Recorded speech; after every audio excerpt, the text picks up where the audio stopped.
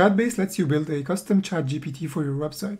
The end product is going to be a chat widget like this that you can add to your website, or an iframe like this that you can embed on any page of your website. So let's build a chatbot. First, you choose the data source.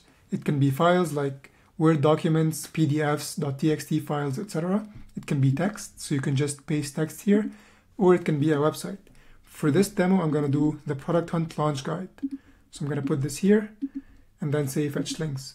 What this will do is that it's going to go to Product Hunt and get me all the links that start with /launch. So all of these links. So I'm going to say create chatbot using all of the data in these links. So now I have a chatbot that knows all of the data inside of these links.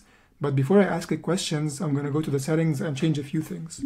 First, I'm going to change the base prompt. So the base prompt is the system message that you can give your chatbot any instructions. So you can give your chatbot a name, a personality, and any set of instructions you can think of. So think of this as you're giving your chatbot its persona, or you're giving your website or your blog or your company a persona, and then making a chatbot using that.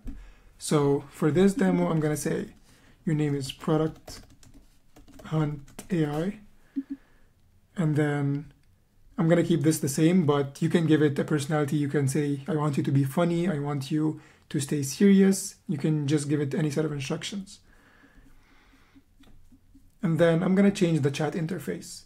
So I actually like this waving emoji. So I'm going to put this here. Then I'm going to say, hi, I am Product Hunt AI. Then what can I help you with? And then the suggested messages are the messages that show up here. So I'm going to say the first message is going to be, what is Product Hunt? The second one will be how to have a successful launch.